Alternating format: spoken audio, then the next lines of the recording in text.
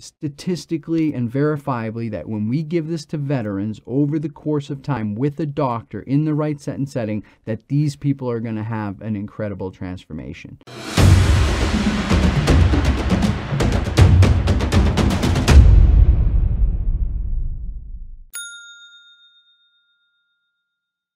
You know, having the realization about how incredible ketamine is for breaking suicidal ideation, working on addiction, depression, anxiety.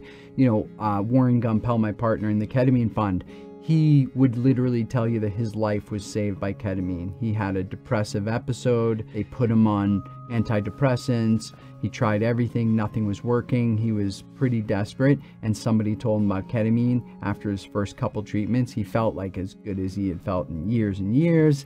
And he started to advocate in New York. And I met him in Florida, and we both realized, hey, we're both advocating for ketamine. Let's do this together, and we'll like really, you know, go fast. As we looked at it, we said, look, the most vulnerable population is the veteran population. You got a super high suicide rate. You got depression, anxiety. They're on all kinds of medications. Let's show people that we can disrupt the 22 veterans a day that are killing themselves. If we can disrupt that, bring that number down to, 5 a day, that is going to be so significant in the ripple effect. These people deserve it. They, put their life on the line. They saw horrible things. These people need the ketamine more than anybody. Let's dedicate our Ketamine Fund efforts in the beginning to veterans. Let's show with veterans that we can bring down the suicide rates, we can make these changes, and then we can morph over to regular society. And so the Ketamine Fund's, stated goal is basically to have funds where if anybody in the United States in the beginning says that they're having suicidal thoughts,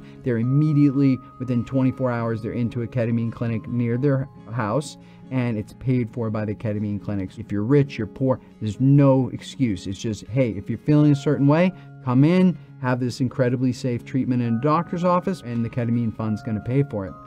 You got the Utah with the highest suicide rates in the country. We started to come here and we started to edit here and do all kinds of stuff, and we were here and we're like, wow, this is a major veteran base. There's an incredible amount of veterans, and something's wrong here because you've got a huge religious component going on, a lot of opportunity, beautiful nature. This should be the lowest suicide rate in the whole country. Something's happening. Yeah. So we said, I'm calling this like our ketamine theory of everything. So let's take the ketamine, let's show statistically and verifiably that when we give this to veterans over the course of time with a doctor in the right set and setting, that these people are going to have an incredible transformation. We, through a philanthropist, we were able to give 400 to begin with, 400 free treatments to veterans. Amazing.